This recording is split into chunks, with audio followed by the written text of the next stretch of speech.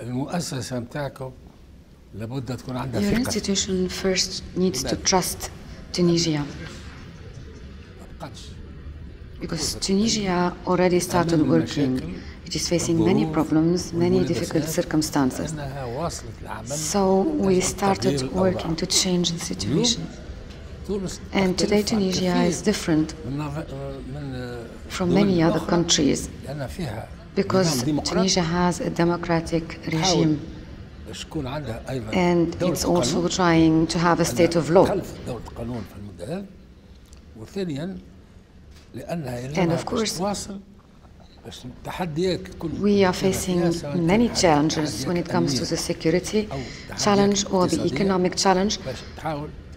So we need to work on finding solutions in cooperation with friendly states, and chiefly, of course, the United States of America.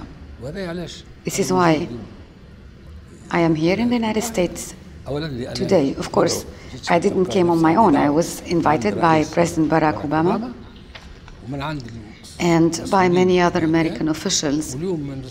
And since this morning, I had lots of meetings, discussions, and hopefully we will continue tomorrow. We're meeting with other officials in the United States, and we will end our visit with the meeting with President Obama, and I hope that this visit will enhance the relations between the United States and Tunisia, and hopefully the Tunisian people will be happy with us when we come back. Because the Tunisian people is different from other people. And this is the consequence of what previous leaders did in Tunisia, led by former President Al-Habib Bourguiba following the independence. He carried many very important reforms, and the most important of which that are typical of Tunisia is that we unified education. Education has been unified for the last 60 years. And it's also an education for all kids. All kids go to school, and all schools are free.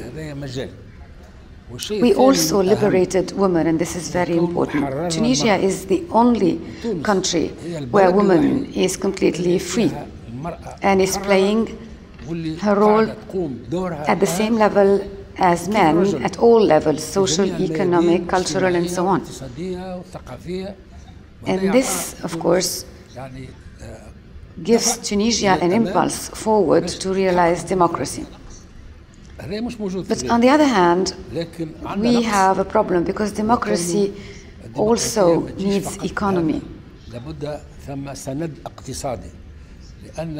Because people who want democracy want also to eat, want to work, want to get dressed, want to get a rest. And as long as we cannot provide all these things, we will have a problem. So the United States will need to help us, and the United States promised to help. And hopefully following this visit, the situation will be moving forward, and we will be moving forward together with God's help.